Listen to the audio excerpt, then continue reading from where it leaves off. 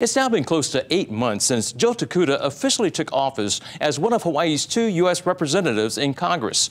I recently got a chance to visit her office and see how she's making the adjustment to living in Washington, D.C.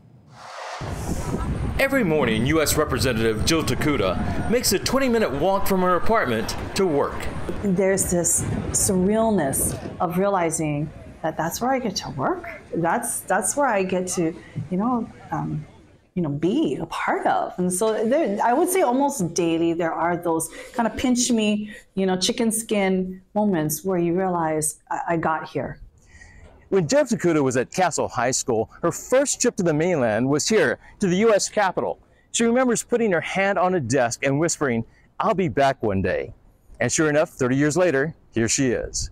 A real local girl, Tokuda always has to take off her shoes before sitting down to work at her desk.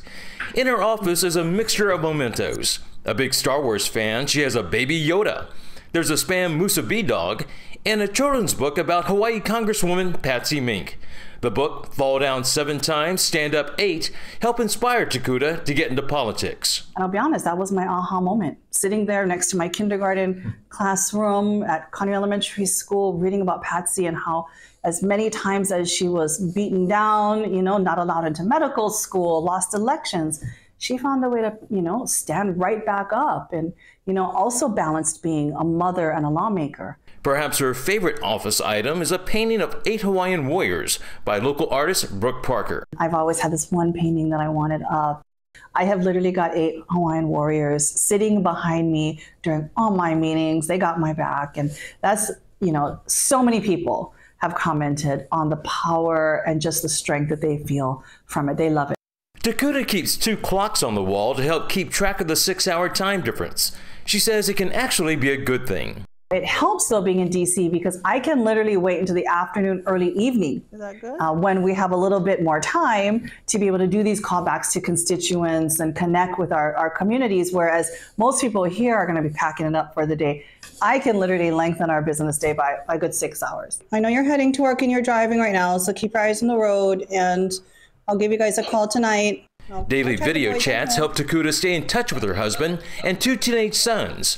She also tries to fly back weekly. I love you. I'm very blessed.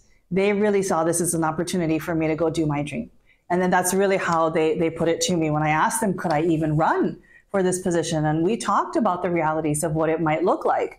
Me being away, or would they want to move here? And we had that conversation as a family. And so, I think every time I go home, we have some kind of talk. Hi. Despite being nearly 5,000 miles away from Hawaii, Tokuda is determined to stay connected to both her family and her constituents.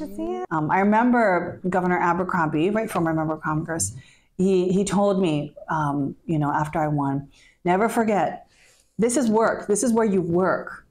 Hawaii is home. And I always really took that to heart as being very important. Never forget where your home is. It's where your family is. It's where the people you love are, the community you're attached to, you come from. And so for me, it's always about getting myself back home.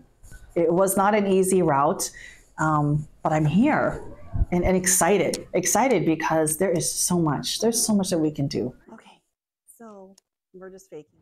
It was kind of fun to visit her in her office in D.C., and she seems to be making the adjustment to living there fairly well. Yeah, and I'm sure she misses a lot about home, but did she mention anything in particular? You know what she misses? She misses bentos. Oh, she says whenever she flies back, her husband has to have a bento waiting for her when he picks her up at the airport. That's so sweet. Yeah, good husband. Don't blame her. All right.